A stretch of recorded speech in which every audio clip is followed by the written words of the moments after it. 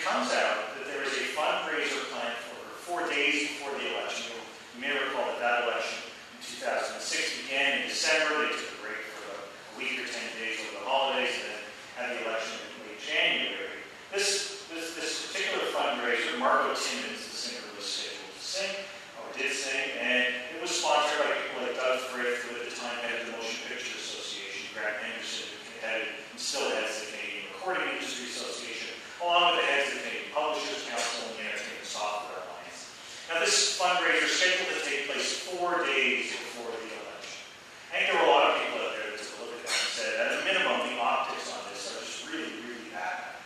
And at the time, people started doing things, so I blogged about it. There was a blog post here that was titled, "That's What Friends Are For." And several days, some really good friends. And the press started picking up on the story as well. It's covered in a whole series of different mainstream and online presses. Maclean's covers it as Bolte versus the bloggers. And Bolte exacerbates the problem a little bit when the first town hall meeting, in a room, I guess something like this, with all the various candidates, is asked to respond to this issue.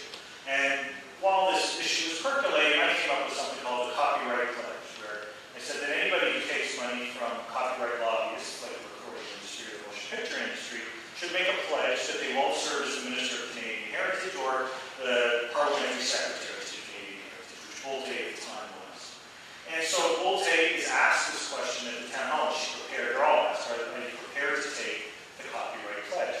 And Sam Bolte's response was something along the lines of she's proud of all the stuff that she does, and she's not going to allow Michael Geist and the Electronic Frontier Foundation and the pro-user zealots to try to intimidate her and silence her.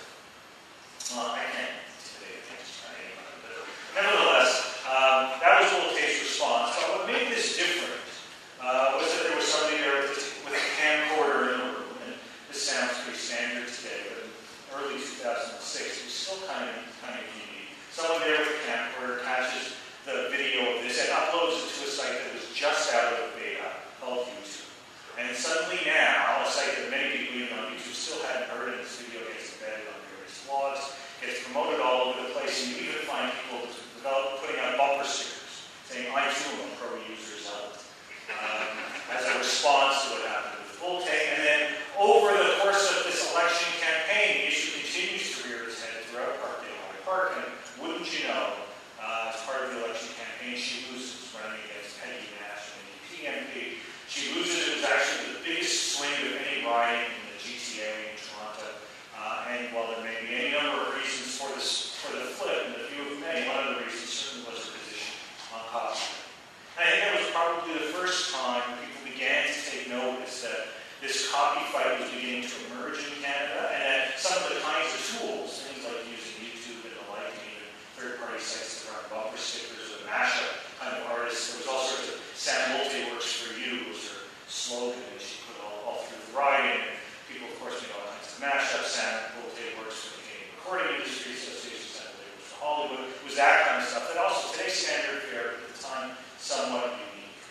Now, throughout the rest of 2006, we don't get a copyright bill, but what we do get is one of the other really noteworthy things is this issue that's developed in Canada. And that is a whole series of groups begin to emerge.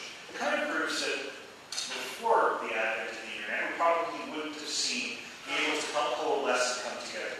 Groups like the Canadian Music Creators Coalition, well-known artists such as Avril Lavigne and Sarah McLachlan, Bare Naked Ladies become part of that. That really provide voice to the artists to say that they're not giving illustrious suits fans, they don't do so in our name.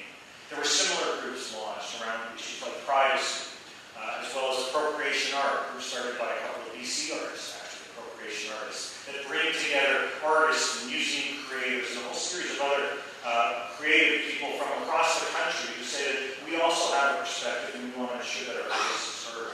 There's even companies that form new kinds of coalitions, like the Digital Security Coalition, which creates its own coalition around the issue of the kind of research that it conducts to be able to do business and fears that it would be stopped by this kind of legislation.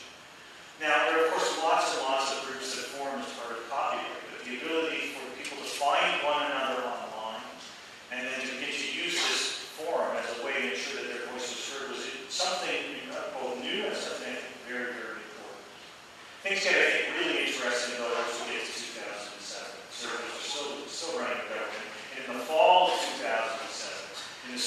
throne, they make very clear that they're about to introduce copyright reform. It's one of their priorities for the fall. And at the time, the minister responsible was Jim Prentice from Calgary.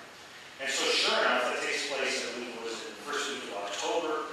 Sure enough, first week of December, on the order paper, which signals when a new legislation is forthcoming, there's an indication that a copyright bill is on the way.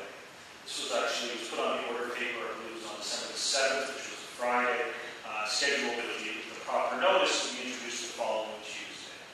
And as I'm fond of saying, a funny thing happened on the way to having that bill being introduced. It wasn't. And as I'm sure many people here know, one of the reasons that it wasn't was a Facebook group that I started just a week earlier called Fair Copyright for Canada, which is still around alive and kicking. I established it on a Saturday night. It was after the Leafs on the weekend. The Leafs had lost it again. They lost again tonight in overtime.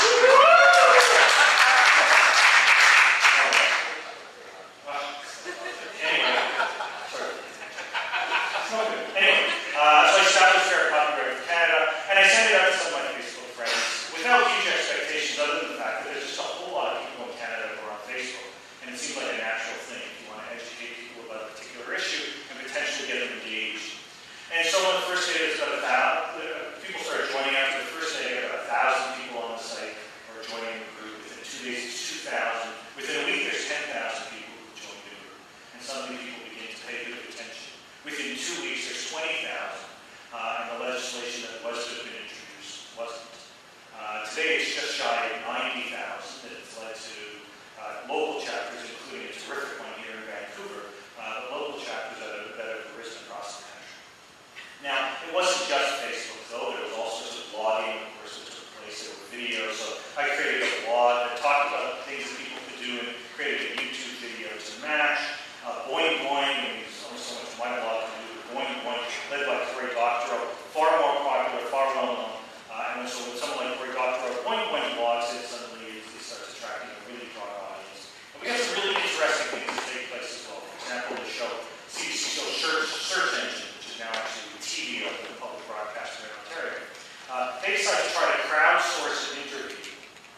And so the idea behind this was going to be if enough people ask questions of Prentice, all of this before the bill is even introduced, but if enough people are willing to ask questions of Prentice, then perhaps they'll be willing to come on the program and answer some of those questions.